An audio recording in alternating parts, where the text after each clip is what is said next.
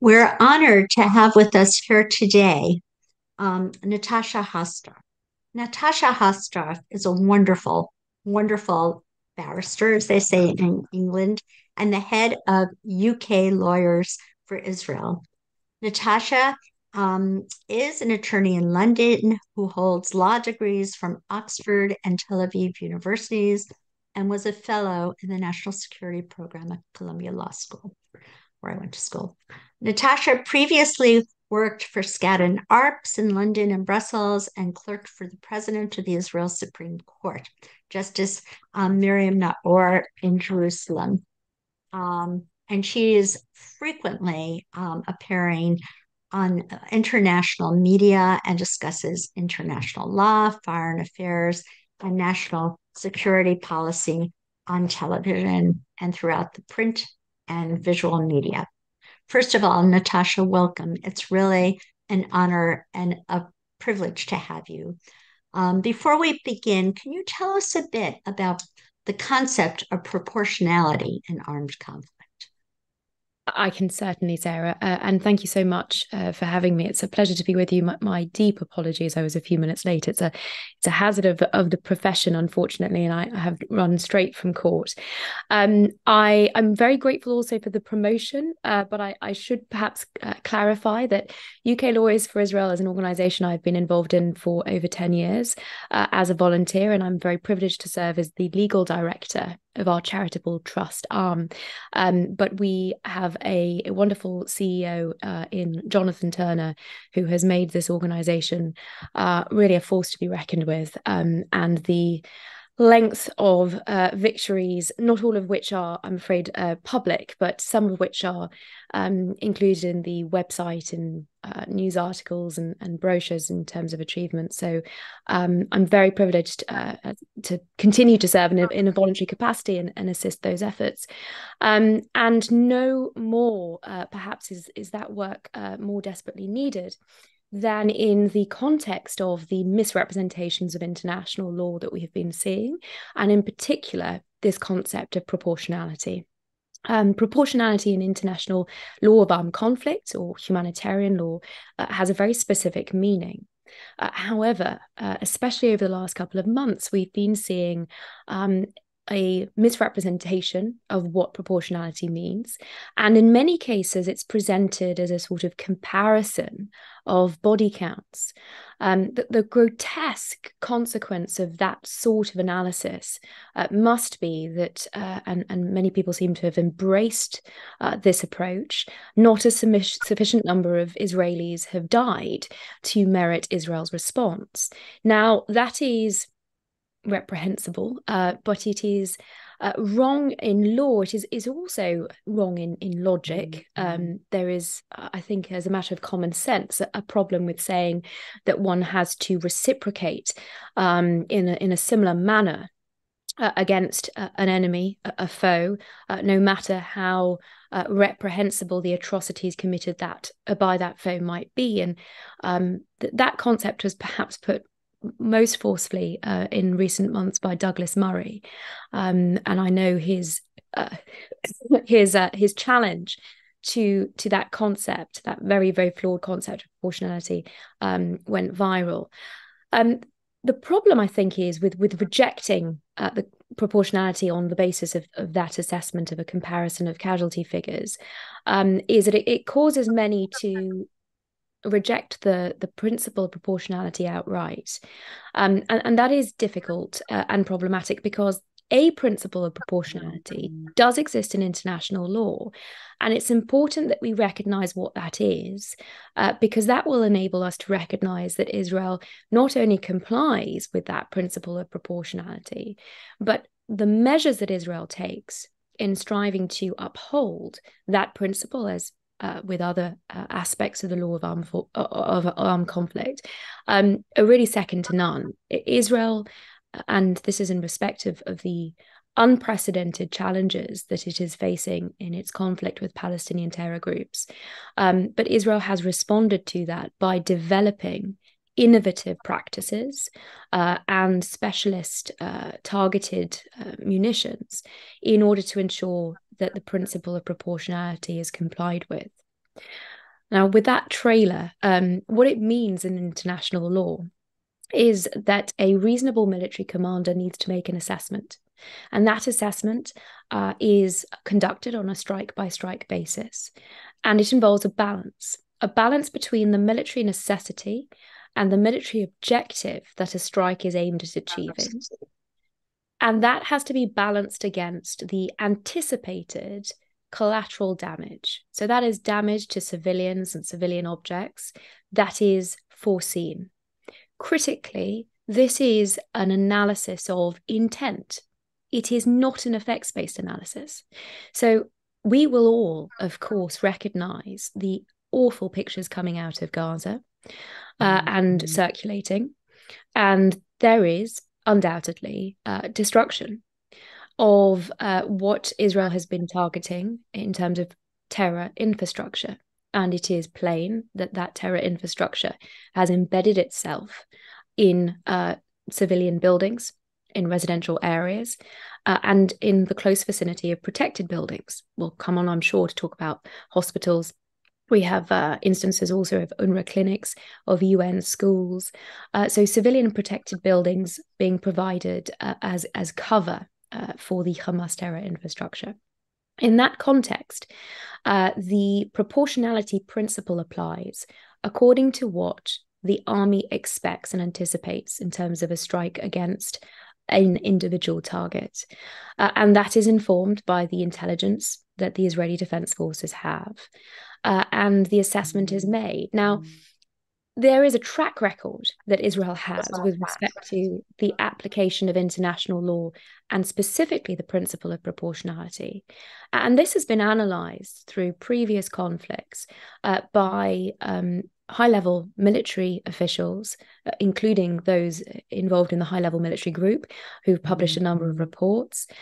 And Israel's conduct throughout these operations in Gaza, so from Castle Ed in 2008, all the way to the present day Iron Swords operation, the analysis has been consistent, and that is with respect to the precautions and the measures that Israel takes, but also importantly, with respect to the involvement of army lawyers.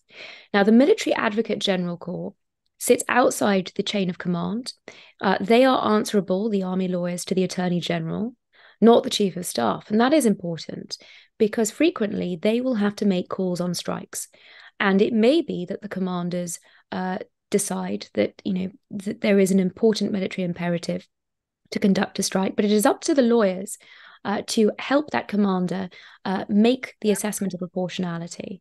And they do so on the basis of the information that they have about civilians on the ground. So there are determinations that are being made, according to what you just relayed, by the Attorney General. And at what point does a general determine that this strike is proportional to the military objective? And does the Attorney General have the ultimate say to say, no, you cannot attack this certain structure or building? Well, I need to clarify that these targeting decisions are taken on a strike by strike basis, much lower down the chain. But the involvement of lawyers in that process, I would argue, is unprecedented in terms of law-abiding militaries around the world. Absolutely, the British Army, the American Army, it deploys legal experts and analysis when it is conducting its operations. But the very, very close involvement that lawyers have vis-a-vis the IDF is unusual, to say the least. Ultimately, however, I think it's also important to stress that law provides a basic level, a basic standard. And the law of armed conflict recognizes that even law-abiding armies and soldiers will inevitably partake in pretty horrific scenes. The expectation is that civilians will die as a matter of collateral damage. And I think in that context, it's important to stress that My experience of engaging with both those commanders making decisions and the lawyers informing them has given me the consistent impression that the military commanders in the field have to conduct an assessment that is even over and above the legal one, and that is a moral one. And that is informed by the IDF's Code of Ethics, Code of Arms, and by the moral ethical code that they adhere to. And when one considers the balancing act, the balancing equation, there are no hard and fast rules. It is ultimately the responsibility of the commander in the field. And that is a responsibility that is taken very seriously. It is no tall, it is no short order, I should say, for a military commander to have to make that sort of decision, especially where collateral damage is concerned. And so it will depend on the facts and the circumstances of each instance. But to enable that balance to be properly struck and to reduce the number of civilian casualties as much as possible, the IDF takes certain measures. I'm sure many in the audience will be familiar with them. They involve warning civilians of impending strikes, and that, of course, has the effect of also warning the enemy, of telling Hamas and Palestinian Islamic Jihad where the IDF will be striking. But those warnings take the form of leaflets that are dropped from planes and drones. They take the form of phone calls to individual householders, text messages. Those warnings also take the form of a technique developed by Israel called knock on roof, which is a loud bang onto the roof of a building which is about to be targeted with a strike. And that is a final warning to enable any remaining civilians to have that last opportunity to leave. And it's interesting to note, I think, the number of videos that we have from on the ground in Gaza of buildings being destroyed by the Israeli Defense Forces. And it is a matter of common sense. Of course, it is understandable that the reason the camera is up and running and able to capture the strike as and when it happens is because of these warnings, and often because of knock on roof, which has occurred pretty imminently before the strike is conducted. So all of that is taken into account and is deployed for two real reasons. One, of course, is to comply with another key principle of the law of armed conflict, which is the principle of precaution, and to do everything possible to reduce the likelihood of civilian casualties. But it also enables Israel to better strike that balance as part of proportionality and to prosecute its military objectives properly. Because if we step back for a moment and contemplate what it is that so many people who misrepresent this principle of proportionality are actually asking Israel to do, they are asking the IDF to afford immunity to Hamas while they operate from within civilian areas and while they use civilians as human shields. And all of Israel's efforts over the last 2 months in terms of encouraging and assisting civilians to evacuate to the south of Gaza and now out of Khan Yunis is to prevent Hamas from achieving that sort of victory, immunizing itself from lawful, legitimate military strikes against it by holding those civilians, and these are Gazan civilians, hostage, as well as, of course, the Israeli civilians that it has so brutally abducted. And that is, I think, something that we need to be forcefully putting forward, that not only as a matter of law is this utterly unintelligible and illiterate, but also as a matter of common sense. What is being called for is a carte blanche for terror organizations. And that principle, that precedent, won't stop with Israel. It will ultimately bind all law-abiding states in seeking to combat this sort of terrorism and these unscrupulous individuals who use civilians as human shields. I note that in terms of the coalition forces' activities against ISIS and Mosul, these arguments were not being put forward. And that is because they are illogical. They do not enable legitimate military might to be used to counter terrorist forces. And they are as illegitimate in this case vis-a-vis Hamas as they would have been against ISIS also. Excellent. Could you speak about, first of all, the primary responsibility of a government to protect its civilian population, and where is that in international law? That's a very good question. I would probably fall back on, it's a matter of customary and international law. It's so obvious that it doesn't require stating that the acknowledgement, perhaps, in Article 51 of the UN Charter of the inherent right of states to self-defense is a reflection of that. I note that there's nothing in international law which bestows that right on states. It is simply recognized as being inherent because it is, I would argue, the primary function of government, responsible government, to keep its citizens safe. And in this respect, it has undoubtedly informed Israel's objectives in this operation of Iron Swords. They have been stated from the outset as the destruction of Hamas to prevent it from ever having the capability of conducting another, the 7th of October. And this is in circumstances, of course, where the Hamas leadership have said over and over again that they wish to commit the 7th of October over and over again, that this was just the beginning. And in that context, that has been one of the two key aims to prevent that from ever happening. The other key aim, of course, has been the return of the hostages. And that is equally about keeping Israeli citizens safe to the extent that that can be achieved.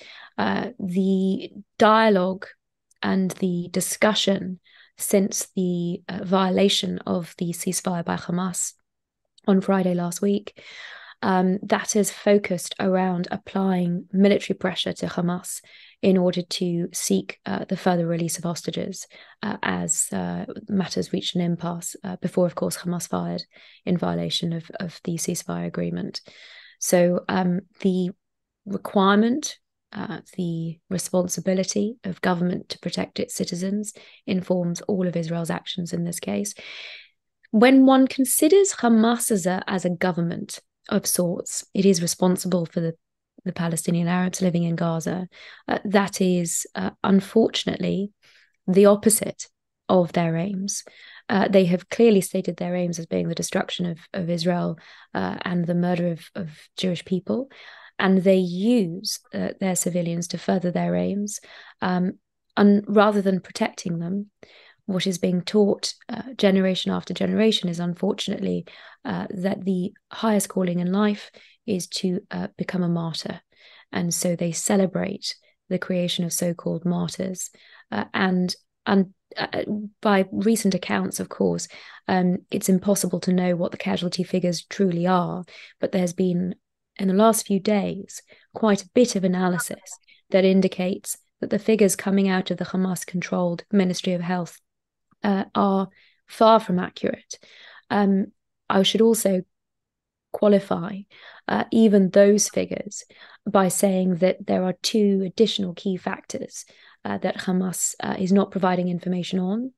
The first, of course, is what percentage of the casualty figures that it is putting out are Hamas combatants or other Palestinian terror organization members, and how many are civilians. They're simply putting out global figures. And the other key part of the information, a missing part of the puzzle here, is how these people have purportedly died. Because one of the key issues that has been clear also from previous conflicts that is utterly left out of the discussion here, but for the discussion around the Al-Ahli Hospital car park strike because that was proven to be a Palestinian Islamic Jihad rocket that fell short. More broadly, what is missing from the discussion is an acknowledgement of all of the other missiles that are being fired out of the Gaza Strip towards Israeli civilians that are equally falling short from both Hamas and Palestinian Islamic Jihad. We don't know the figures on those as yet, and we certainly don't know how many civilians have been killed as a result of those missiles falling indiscriminately. Because, of course, we recognize that while Israel does have defenses in place, it has Iron Dome and it provides shelters for its civilian population. Hamas does the opposite. And there is no protection of Gaza civilians from Hamas and Palestinian Islamic Jihad rockets. Unlike Israeli strikes, they come without warning. Can you allow me to be a devil's advocate for a bit? With pleasure. Okay. How does one eradicate a theological nationalistic idea such as Hamas? Can it be eradicated through warfare? Or do you think that it will take on a life form of its own after the war, where they will hide behind this victimology? And their videos of their martyrs and their civilian casualties. So in a word, no, one cannot eradicate this ideology purely through military means. It's important, though, perhaps before I go on to talk about how one does it, just to recognize the fallacy in this suggestion, which I've also heard repeatedly, that Israel's actions are simply creating a standard bearer for Hamas, are encouraging more support. I think it's plain that we've seen the opposite on the ground in the Gaza Strip. Occasionally we are seeing videos of those who are very critical of what Hamas has caused, what Hamas started in the context of this war, but also of Hamas's tactics in terms of using its civilian population as human shields, shooting fleeing civilians, preventing them from leaving areas that Israel is targeting, and also bombing those civilian convoys in the early weeks of this war while they were seeking to follow Israeli recommendations and evacuate to the south. So I think one is already starting to see a turn in terms of support for Hamas. But plainly, there remains a great deal of support for Hamas, not just in the Gaza Strip, but also very worryingly in the West Bank, in terms of recent polls putting well over 50%, some 70 to 80% of popular support for what happened on the 7th of October in the areas that are under the Palestinian Authority control, the so-called moderates in this equation. But if we step back for a moment and consider, what is it if it's not Israel's conduct that is radicalizing these people? What is it? Because you do not have 3,000 people who spontaneously wake up one morning and decide that it's a good day to slaughter Jews. That simply doesn't happen as a matter of rational common sense. That happens, and these were individuals from Hamas, from Palestinian Islamic Jihad, from Fatah, the PFLP, the affiliates of the PLO, and the so-called moderates in the West Bank. These people have been subject to 30 years of brainwashing and indoctrination, believing that the highest calling in life is to be a martyr, and understanding that their role, exalting martyrdom and understanding that their role is to slaughter as many Jews as possible. And this has been as a result of Palestinian Authority control over the education system, over the curriculum. It has manifested itself in textbooks, in children's TV programs, in football associations that are named after martyrs, in mathematical problems that involve calculating how many martyrs in each different scenario. And one has, I think, I mean, none of this is a surprise. Let me just be clear that this has been the subject of many reports from NGOs, Impact SE with respect to textbooks, NGO Monitor with respect to much of the curriculum and the funding, the international funding of this curricula. In UN-run schools, UNRWA-run schools, according to UN statistics, about 3 out of 4 of the terrorists that crossed the border on the 7th of October were educated in the UNRWA school system. And that must give us pause for thought, because it is not Israel that is driving this incitement and hatred. It is the international community and the support that has been given, financial and otherwise, to this infrastructure. And one has to recognize that where hate is sown, war is reaped. And you absolutely cannot contend with that ideology without an acknowledgement of it. In terms of proposals for the day after this war, they are, of course, still very much in development. But those that I have seen promulgated have all involved a concept of denazification, borrowing from the aftermath of the Second World War and in conjunction with the Marshall Plan like initiatives to build an economy, but all recognizing that the denazification, that the wholesale reform of the Palestinian education system is key. And that education system goes hand in hand with another very, very troubling aspect of this, incitement and incentivization to terror, which is also supported by the international community. And that is the Palestinian pay for slay policy. This is a matter of Palestinian law, enshrined in law, whereby the salaries of terrorists are paid according to the severity of their crimes, so how many Jews they have managed to slaughter. And those salaries, I'll give you an example. Ali Kadi, one of the leaders of the Nukhba force who planned the 7th of October attacks over a period of some 2 years, he was released in the 2011 Gilad Shalit deal. He's been paid a salary, including since his release, by the Palestinian Authority, which by all accounts allowed him the luxury of time to be able to plan and then orchestrate the 7th of October attacks. And this is another matter which, if the ideology is truly going to be dealt with, if the threat that Hamas and other Palestinian terror organizations pose to Jews, not just in Israel, but around the world, and pose to Western liberal democratic values, if that is going to be properly grappled with, then we need to address education and we need to address the terror salaries which continue to be paid. Right. There have been a tremendous number of pieces of legislation, some of which have actually, unfortunately, not gotten anywhere here in the United States, that have been bogged down by political infighting about stopping these UNRWA textbooks from promulgating the extolling martyrdom, these mathematical problems about dead Jews, etc.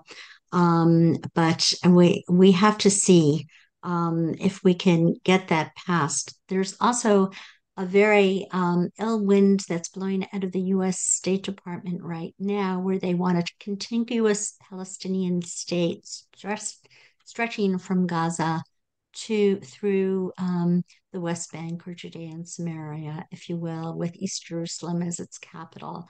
And that's while there have been these Berzit polls that you mentioned, which actually one of them was very disturbing, where they said 89% wants the Martyrs Brigade, the Al-Quds Brigade of Hamas to be in power.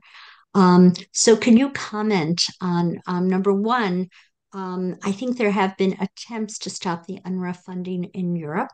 And number two, your feelings about inserting Mahmoud Abbas as the leader or another figure from the Palestinian Authority as the leader of Gaza after this war is over?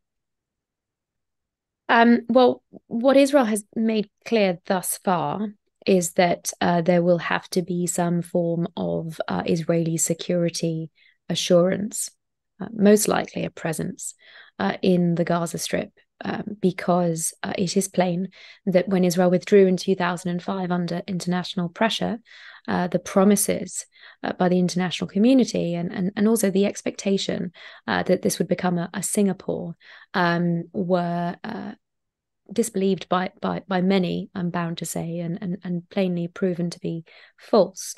One cannot snap one's fingers and expect democracy overnight.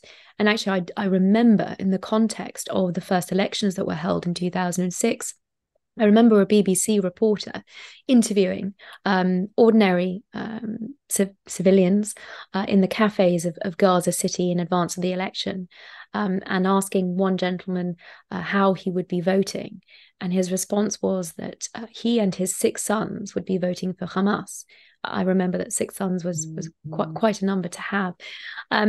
But when the reporter sort of moved on and didn't ask him how, with a few weeks still to go to the election, did he know how all of his 6 sons would necessarily be voting? I think he missed a trick, and I think it was extremely indicative of how, unfortunately, that society still worked, and the journey that had to be undertaken before real democracy could possibly take hold. And of course, we see the same in the West Bank, in that Mahmoud Abbas is in his 18th year of a 4-year term.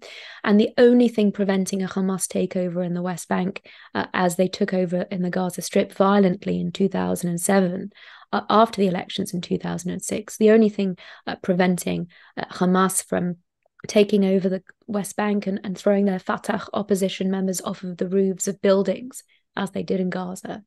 The only thing preventing that is an Israeli security presence and Israeli security cooperation with the Palestinian Authority at the moment. It's extremely troubling that after what we have seen over the last 2 months, we would not only be seeing calls emanating, some of them from the United States, for Mahmoud Abbas to be given control of the Gaza Strip, but also that these calls for a two-state solution are continuing. I cannot see how well the 7th of October remains within living memory. Any Israeli government can actively advance a prospect of a two-state solution. When one is faced with the inevitability of a terror state on one's border, and of course, Israel has a history of not learning from history. The Israeli people, I think, have a unique ability to advance on the basis of hope and trust, and a desperate belief that peace is achievable. And the consistent concessions, security concessions, and very hard choices that have been made in pursuit of peace are clearly testament to that. But even that goodwill, optimism, and desire to advance positively with one's neighbours is going to ultimately have taken a battering in light of what has happened, not least because the communities around the south of Gaza were those that were most actively involved in seeking positive cooperation, in seeking economic links. There were also, of course, it's an important number to remember, between January and August of this year, there were over 400,000 entrances from Gaza into Israel, mostly on work permits. And these saw individuals from Gaza often coming to work in the communities around the border area in the south of Israel, those that were attacked ultimately. And it's become clear investigations subsequently in terms of the material that was found on many of the terrorists that infiltrated on the 7th of October. This included detailed plans that listed individuals, household by household, how many children, whether there was a dog, whether there was a gun in the house, and often detailed instructions of what the terrorists were to do to each family, plainly put together on the basis of the evidence and intelligence that was gathered by virtue of these work permits. So in that context, again, I've not seen this discussed on international media, but it is a horrifying factor that the Israeli public has certainly internalized. And in that context, the suggestion that matters can simply pick up from where they left off is not credible. It's not workable, and it's extremely concerning that one hears proposals or propositions in the international community that are so far off the mark. This is unfortunately not new. And if I can give one example, I think it's a telling instance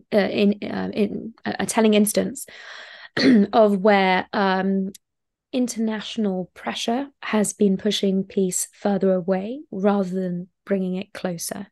And I'm particularly reminded of a remark by Mahmoud Abbas several administrations ago in respect of President Obama's policy on Israeli settlements, when he was calling for a moratorium on settlement building, and when he appeared to be blaming the settlements for everything that was wrong with the failing peace process.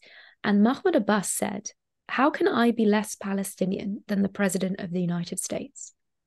And what he meant by that was that he could not go to a negotiating table and ask for anything less than was being demanded on his behalf by the President of the United States.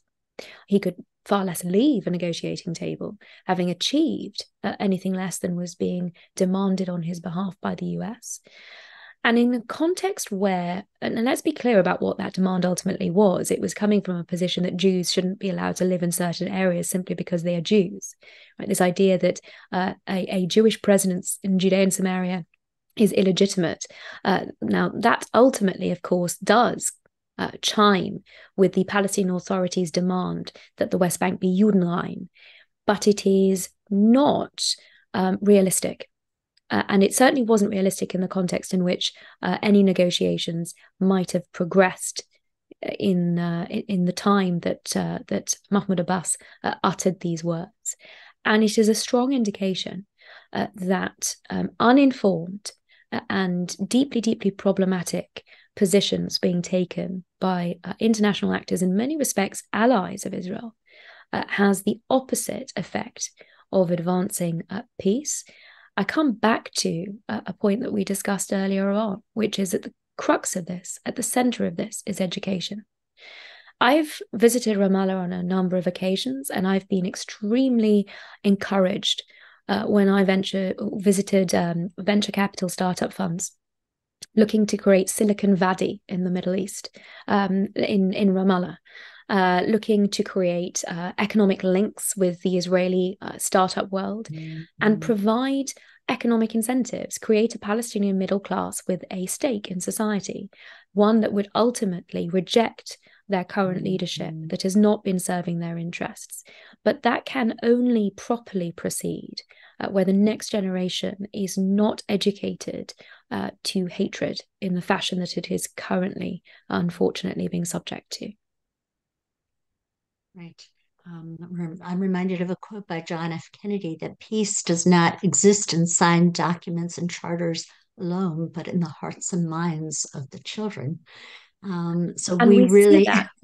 We see that with the Abraham Accord. Right. And therein, if I may be permitted just another example, and far be it for me to sound in any way like I'm America bashing. I'm a big fan of the United States, and I certainly look forward to continued US leadership and promoting freedom around the world. But I'm also reminded of Secretary of State Kerry's remarks at the Saban conference. I think it was in 2016. Mark my words, he said something along these lines. There will never be a separate peace between Israel and the Arab world without a resolution of the Israeli-Palestinian issue. Paraphrasing slightly. That's more or less what it was. How wrong he was and how wrong he was proven to be with the Abraham Accords. And that, I think, also goes to show that what is either received wisdom, especially vis-a-vis the Israeli-Arab conflict, is oftentimes extremely misplaced and very, very damaging, because it was plain, I think, to many already in 2016, because of that heart-to-heart, people-to-people engagement between Israelis and the citizens of many of those Abraham Accords countries, that peace was achievable, and that was being strived for many, many years by successive Israeli governments, and ultimately that proved to be successful. So before I turn to my wonderful colleague, Joseph Epstein, who's going to read some of the questions that have come in, Natasha, you believe deeply that October 7th did usher in a sea change where foreign policy will be predicated on sober realism rather than hope and wishful thinking, at least among the Israelis, right? I hope so. I anticipate that. It seems to me the only logical conclusion. But I'm also aware that I may yet be proved wrong. I was in Israel over the last few days.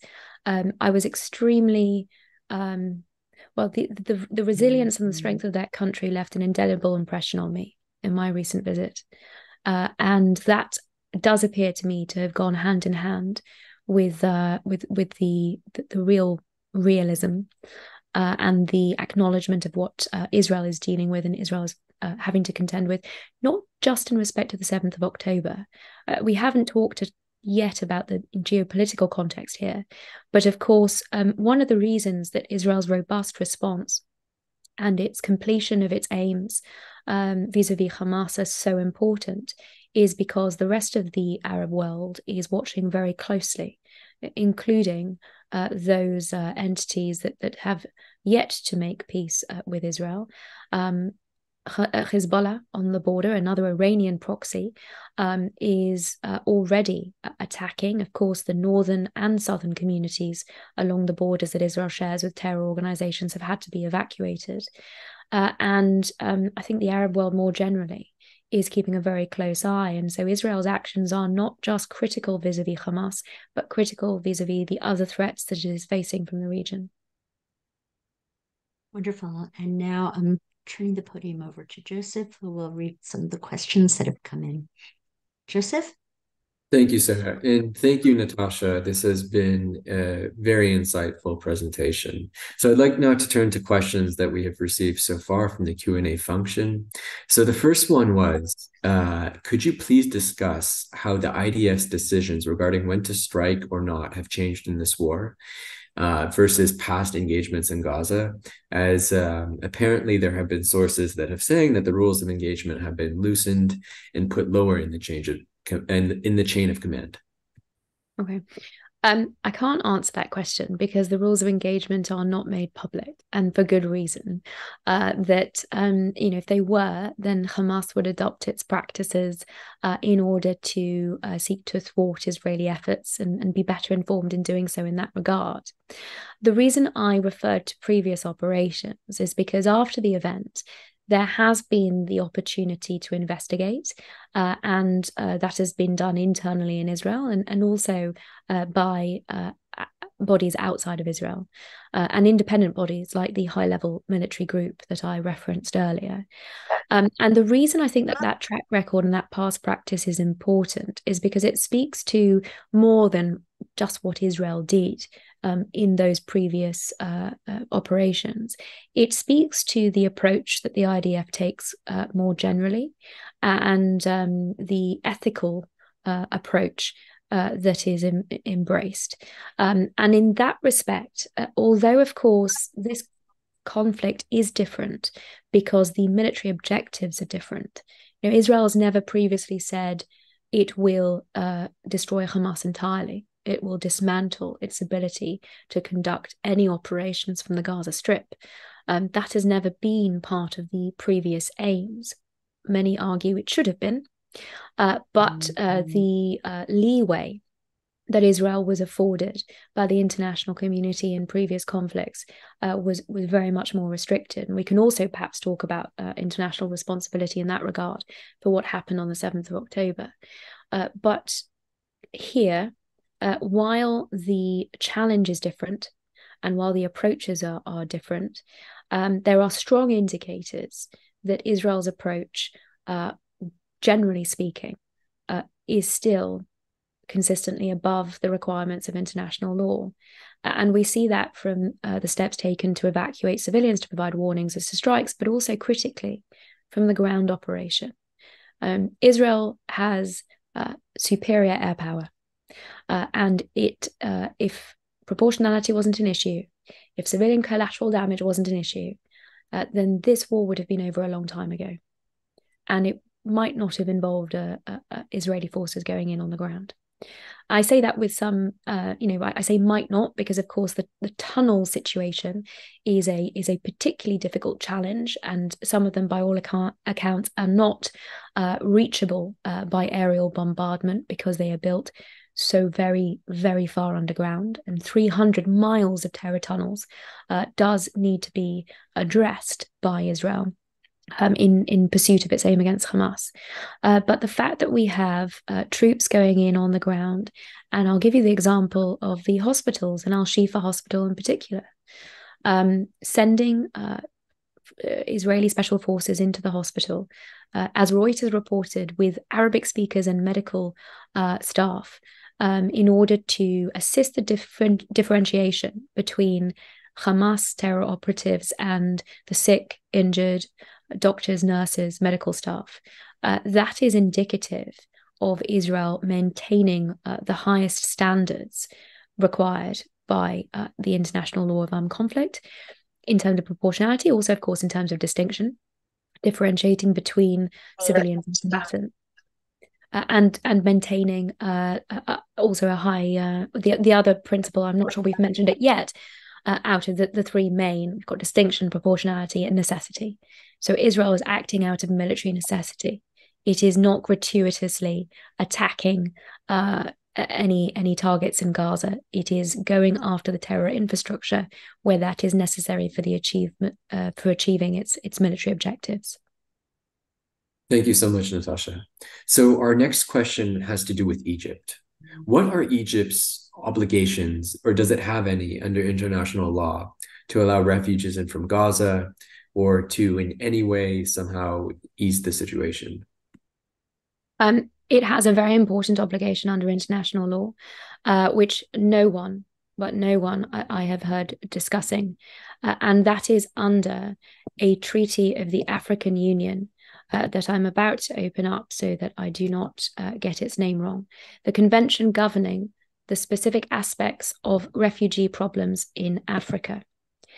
Egypt acceded to that treaty in 1980, and it's important because that treaty incorporates a definition of refugee which is far broader than the Refugee Convention. And it includes, this is Article 1, Paragraph 2, where it states the term refugee shall also apply to every person who, owing to external aggression, occupation, foreign domination, or events seriously disrupting public order in either part or whole of his country of origin or nationality, is compelled to leave his place of habitual residence in order to seek refuge in another place outside of his country of origin or nationality. So absent that convention, if you were to ask me, does Egypt have a responsibility to open its borders to refugees in the sort of classical sense, those fleeing persecution, asylum seekers, I would say yes in respect of those fleeing persecution, but unfortunately those fleeing a conflict or serious disruption to public order would not qualify. But in Egypt's case, we have a local treaty that it is bound by, that it has decided to bind itself by already in 1980. And its obligations under that are clear. The fact that we have not heard any clamour in the international community for Egypt to comply with those obligations and facilitate the evacuation of civilians from Gaza across the border into Rafah on the Egyptian side, where they might very understandably be better provided for in terms of humanitarian assistance, because critically, Hamas would not be able to divert humanitarian aid provided to Palestinian citizens on the other side of the border if they were permitted into Egypt. So there are many reasons to be calling on Egypt to comply with its international law obligations, and it's extremely troubling that we've not heard that from any authoritative quarter internationally. That actually brings me to my next question, which is another question from the audience, which is, why do you think there has been a lack of pressure on Egypt, as well as even Jordan, to take in Gazans, Palestinians, so that Israel can deal with Hamas without them being a human shield? I think there are many layers to the analysis on that, and I have to stress, I mean, this is informed, I suppose, by my own reading and 20 odd years of following the international relations in that part of the world closely. Plainly, Egypt is understandably fearful of the Muslim Brotherhood within Egypt itself, and of course Hamas is part of that, and their treatment of Hamas and of Gaza of course has been reprehensible. They have, unlike Israel, that has been providing resources across the border until the 7th of October, when so much of that infrastructure that Israel was providing electricity and water with was actually attacked by Hamas and destroyed, because the pipes and electricity is running through the communities on the south that Hamas attacked. So in contrast to Israel's support of the citizenry of Gaza, Egypt has policed its border robustly and has taken lethal action along that border where it felt it was justified. Why aren't we seeing so that's why, of course, there's an understandable assessment by those who understand Egypt's position that would put Egypt in a difficult position, and that Egypt would be reluctant, but that doesn't really explain why, for instance, the United States, with all of the billions that they support the Egyptians with, wouldn't think it sensible to use that leverage in a way that would plainly save Palestinian lives in this horrific context. When we come to the wider Arab world, we have seen a call that no Palestinian should be permitted to leave Gaza because they object to what they call a displacement. In some quarters, referenced a second Nakba. Now, in that context, of course, we would have to analyse exactly what is meant by the first Nakba. We probably don't have time on this call to go into the details of 1948 and the deep misrepresentations, which, of course, over the last 75 odd years have taken root with respect to what happened in 1948. But it's very important that we don't see similar misrepresentations here. An evacuation of civilians across the border from where Hamas is using them as civilian human shields is intended to save their lives. And Israel's recommendations that they evacuate on that basis have unfortunately also been utterly misrepresented as an attempt to displace. So I think that narrative, which has taken hold of the world, is plainly playing a role in the reluctance of many international actors to call out Egypt's own violations of its international law obligations. Thank you so much, Natasha. It seems that we are unfortunately out of time. So I would like to thank you again for this amazing presentation. I'd also like to thank our audience for showing up. You guys are the backbone of Emet. And if you feel that this webinar was informative and you liked it, please consider giving Emet a donation. Thank you so much.